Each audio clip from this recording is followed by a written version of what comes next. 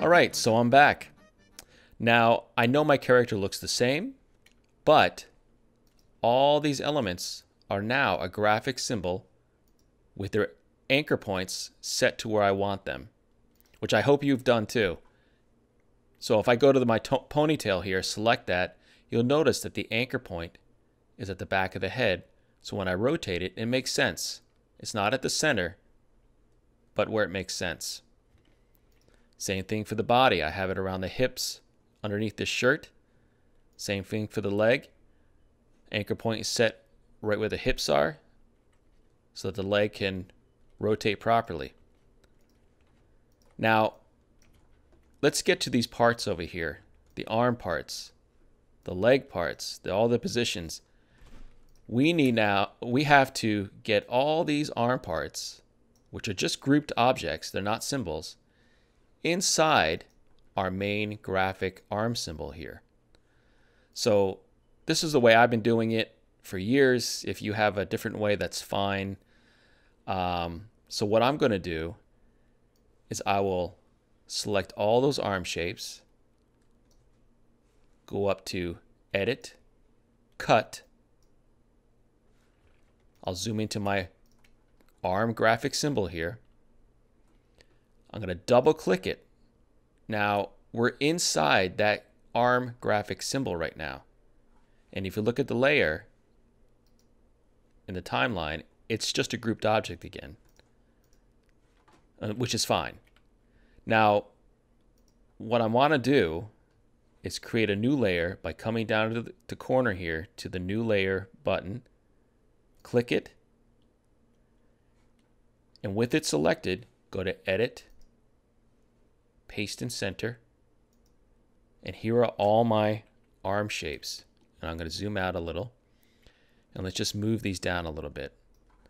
Now, I want to be able to line up each one of these arms with the shoulder of our main arm here.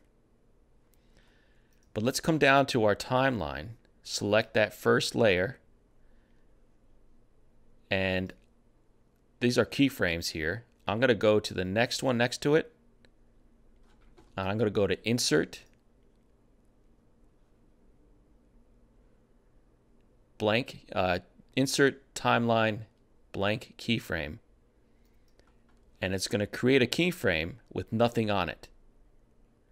And since I have, let's see, 1, 2, 3, 4, 5, 6, 7 different arm positions for this character, I want to create 7 blank keyframes. So I'll go to the next keyframe, Insert, Timeline, Blank Keyframe. Go to the next keyframe, Insert, Timeline, Blank Keyframe. A shortcut for that is F7. It creates a blank keyframe. You select it, F7. So that's 1, 2, 3, 4, 5, 6, F7, 7, F7. Now there's nothing on them, but we're going to add our arm shapes to each one of these keyframes here. So let's go back to the first one. This first arm position is my reference to where my other arms are going to fall. So let's grab the first shape. I'll bring it up so that the shoulders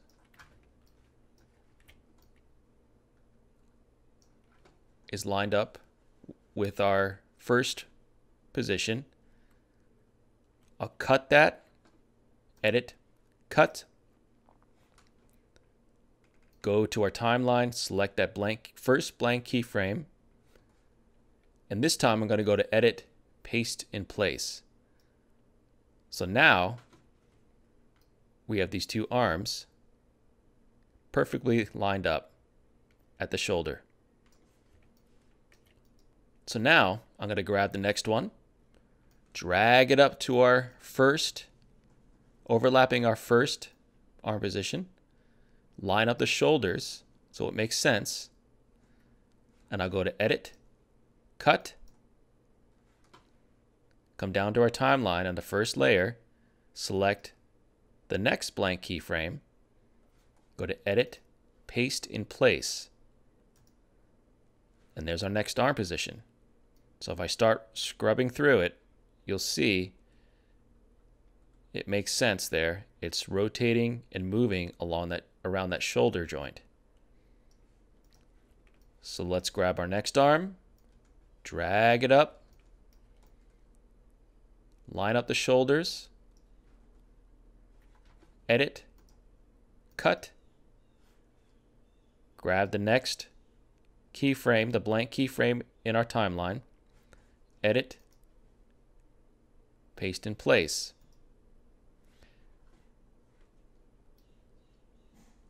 And we're going to go all the way down the line, grabbing each arm, lining up the shoulder, cut it, select the blank keyframe,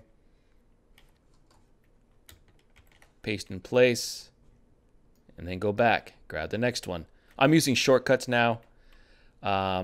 So if you grab that next arm, bring it up, line it up with the shoulder, Command Apple X or Command or Apple X is cut. Select your blank keyframe. Command Shift V is paste in place.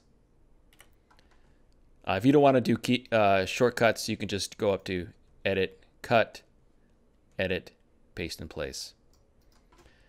So let's go back and finish these two out. Drag it up, line up the shoulders. Command X, cut it. Select that next blank keyframe. Command Shift V, paste in place. Let's go back, grab that last one, line up the shoulder. Command X, cut it. Select the blank keyframe.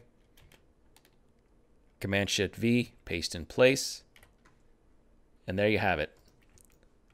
Here is my first arm pack. And this is a very basic arm pack. For a full-blown character pack, you'd have many more arm positions to work with. But for our run cycle, this will do. Actually, I think only one arm position would work for our run cycle. But it's always good practice to learn how to do this. So this is our first character pack. Now, if we double-click the empty space out here, it takes us out of our graphic symbol, and we're back at our main stage here. Now, we're going to do that for the legs as well. The mouth and the hands. Same method. So let's concentrate on the leg now. Select all these leg shapes, and they're just grouped objects, they're not symbols. Edit, cut.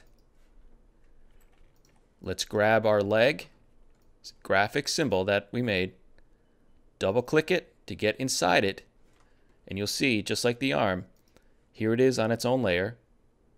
We're going to come down here, create a new layer.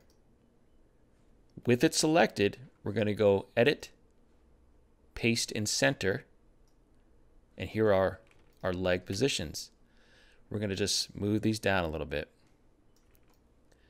So same thing, since I have 1, 2, 3, 4, 5, 6, 7 different leg, 7 new leg positions. I'm going to select our first layer in the timeline and create 7 blank keyframes. So I'll select the next keyframe, go to Insert, Timeline, Blank Keyframe. There's our first one. Select the next one, Insert, Timeline, Blank Keyframe. So that's 2.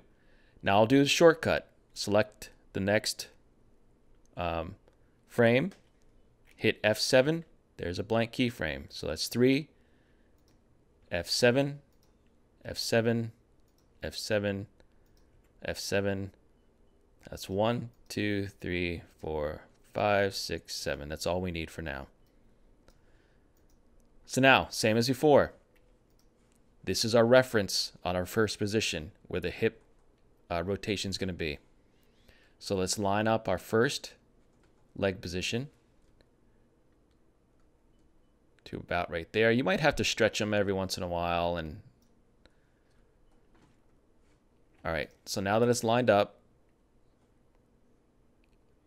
I'm going to go to Edit, Cut, select that first blank keyframe, Edit, Paste in Place, and there it is. Let's go back. Grab the next position. Line up where the hip is, where it meets the hip. Edit, Cut, select the blank keyframe, Edit, Paste in Place, and there's the next one. And I'll come back, grab that next one, slide it up so that the leg meets the joint here. And I'm going to use the shortcut now, Command Apple X, select that blank keyframe, Command Shift V, paste in place. Let's go back and do the rest of them. Line it up. Command X, cut it. Select the blank keyframe. Command Shift V, paste in place. And let's just finish these out. See, this is a different one. I drew this a little off. You'll notice that the foot doesn't line up. So for this, all I'm going to do is line up where the hip is with our free transform tool selected, holding down the Option, and I'll just kind of transform it, squash it a little bit so that the foot lines up with our base leg shape here. So select it, Command X, cut it, select the blank keyframe, Command Shift V, paste in place. And I have these extra shapes which I might not use, but we'll do it anyway. This is as if he's lifting his leg up pretty high. Put it around where you want it. Command X, cut it. Grab the blank keyframe. Command Shift V is paste in front. And our last one, oh, our last one is actually pretty much a duplicate of the first one. So I guess we don't need that one. So I'm going to delete that one and delete that keyframe. Actually, I'll just leave the keyframe for now. It's fine. And there are our leg positions for a run cycle. Now they're all contained. If we come out of there, I did that very quickly, I'm sorry. Let me double click and come back into that leg graphic symbol. We can either come up here and go to Scene, click Scene up here to get out of that graphic symbol. Or if we're inside the symbol, we can just click on a blank spot and it takes us outside to our main stage. So now I actually have my arm and my leg with the character pack inside. So you're going to go ahead and do the same thing with the hand, making sure that it's lined up properly with your main hand shape. Same thing with the mouth. You're going to do the same thing with the mouth shapes so that it lines up with your main mouth shape. So I'm going to go ahead and turn the video off again, do that, come back, and we'll discuss animating.